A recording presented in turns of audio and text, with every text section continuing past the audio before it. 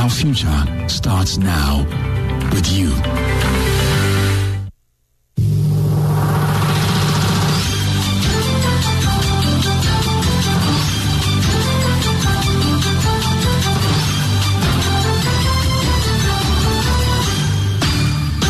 It's Friday, the 17th of July, 2020. Hello and welcome to Joy News at 6 with me, Maxwell Agbagba.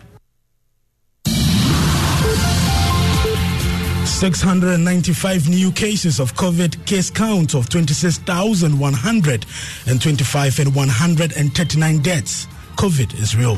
We'll be burying 5 at a go. We're going to bury more. We only want to alert the public. The COVID is real, and therefore protect yourself. Observe the national protocol measures to protect yourself, protect your family. The news is live from digital address GA0993341, available in Accra on Joy 99.7 and Hits 103.9 FM, and in Kumasi on Love 99.5 FM. Affiliates across Ghana's 16 regions, including ATL FM in the Central Region, Fafa Radio in the Volta Region, Golu 91.7 in the Upper West Region, Kesma FM in the Northern Region, and Radio Fubizi in the Upper East Region. Around the world, it is at myjoyonline.com. Coming up, NDC flag bearer John Dramani Mahama fights off claims his choice of running mate was largely influenced by a desire to select a woman. We're not choosing her just because she's a woman. She has the kind of credentials that make her worthy of the nomination. Also coming up, Foreign Affairs Ministry serves notice it will consider phasing out birth certificate as requirement for acquisition of passport following Supreme Court decision on the document as proof of identification. And in business, Finance Minister Ken Ofori-Atta hints of an unemployment benefit program as lots of workers get redundant amidst COVID-19. Details in 15 minutes. And later in the bulletin, an advice from the clergy to the young politicians. Just because of elections, people insult other people's character and personalities. Small boys and girls insulting others who are far older than them. This is a shame and a demon that must be exorcised. We hear from a member of the Christian Council's 21-member eminent persons group outdoored yesterday to help ensure peaceful 2020 elections.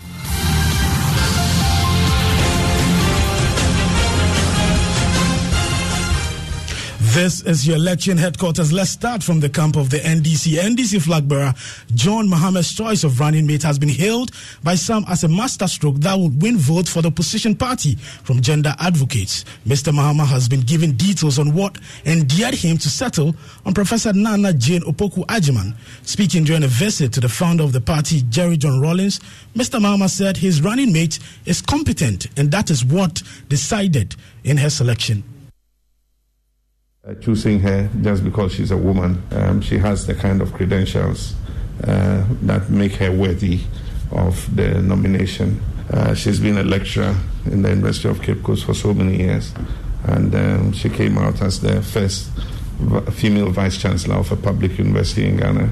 There's a lot that she's done to be worthy of being nominated, and I want to thank you for the collaboration we shared in coming to that decision.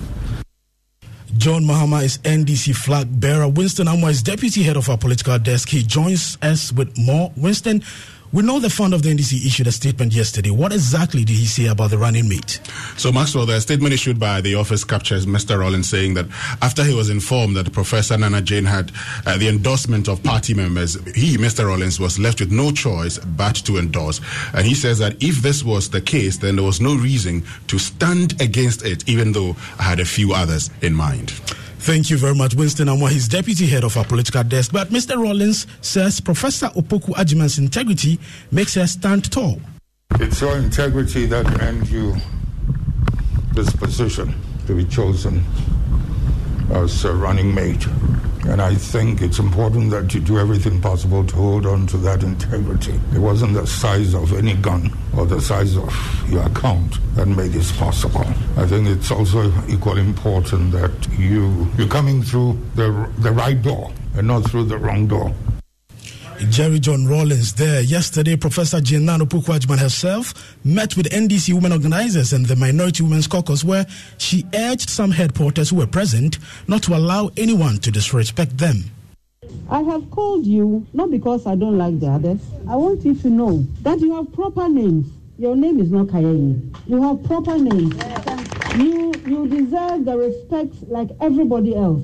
Don't allow anyone to disrespect you. That's all I want you to say. Without you, our society will not be what it is. Believe that whatever you are doing in whatever category is as important as at any level. Be confident in yourself.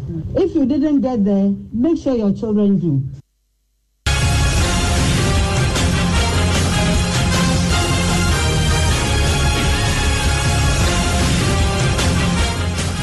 Well, now let's bring you an update on the Electoral Commission's registration of voters. Joseph Akable is here with some updates from the Electoral Commission. Joseph, what update do you have for us today?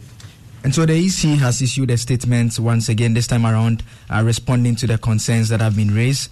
They maintain that there was a card that was making rounds. It says our attention has been drawn to an article making rounds on social media seeking to cast doubts about the existence of the facial recognition feature as part of the exercise. It states that it is obvious that the writer has a lack of understanding of technology. We wish to assure the general public that as part of the voters registration exercise, the Commission is capturing both the fingerprints and faces of applicants. As such, applicants will be verified using their fingerprints and or faces. So this is the release coming from the EC's office this morning. Okay, thank you very much, Joseph Akable, with that update from the Electoral Commission. To other stories, the National Democratic Congress has dismissed an Interpol red notice issued for the arrest of Adam Mahama, brother of former President John Mahama, as part of a grand plan to run down the NDC flag bearer. Adam Mahama and 3 others were wanted by the special prosecutor and now face arrest and possible extradition to Ghana, wherever in the world they are arrested in the matter of the Airbus bribery scandal. He's facing a charge of accepting bribe to influence a public officer and acting in collaboration with a public officer for the public officer's private profit. Speaking to Joy News, National Communications Officer of the NDC, Sami Jemfi, stated the Airbus scandal will amount to nothing. If you read the judgment very well, you don't find any finding or any fact in any of the approved judgments that says that John Mahama or any Ghana government official took bribes in the Airbus transaction or benefited from the Airbus transaction. This is a man who remains squeaky clean almost 4 years after leaving office, despite all the frivolous allegations the MPP has peddled against him. National Communications Officer of the NDC, Sami Jemfi. The Foreign Affairs Ministry says it is considering the Ghana card as requirement for the acquisition of passports. This follows a Supreme Court ruling rejecting birth certificate as proof of identification. The Apex Court, in a unanimous decision on June 25, dismissed the key relief sought by the NDC and private citizen Mark Tichi Benson. Deputy Foreign Affairs Minister Habib Tijani explained the birth certificate has now become one of the defective source documents improving one's citizenship. It is anticipated that within this short period, every Ghanaian will have a Ghana card, and we are working towards linking the Ghana card to passport acquisition. For the ministry, we would very soon be relying on the Ghana card for processing of passports. Does this mean that the ministry would be phasing out birth certificate as a source document for at the passport? appropriate time? We will do that because we would be hooked to the Ghana card. Deputy Foreign Affairs Minister Habib Tijani. The clergy is calling on young politicians to desist from insult-driven politics ahead of the 2020 election. Speaking at a short ceremony to outdoor a 21-member group to serve as Election 2020's proactive peace-building platform, chairman of the group, Right Reverend Professor Joseph Obriyebu-Amante, advised politicians to run a clean campaign. Listen. The demon of uncultured and hate speech and lies. Just because of elections, people insult other people's character and personalities.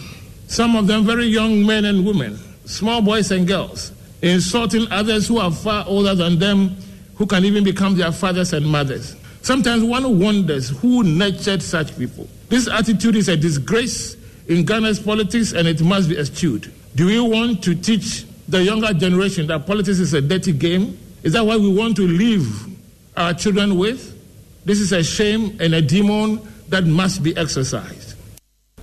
Right, Reverend Professor Joseph Obriye Buamante there. Coming up on Daybreak Hits this morning, a discussion of the impact of COVID on actors in Kumasi. Also, the future after COVID, looking at investments that may lead to a real building of the industry, focusing on long-term effect of the pandemic and how to strengthen the industry. Kumewood actor Bill Asamoah is the Ashanti Region President of the Ghana Actors Guild and will be live on the show today on our sister station Hits 103.9 FM.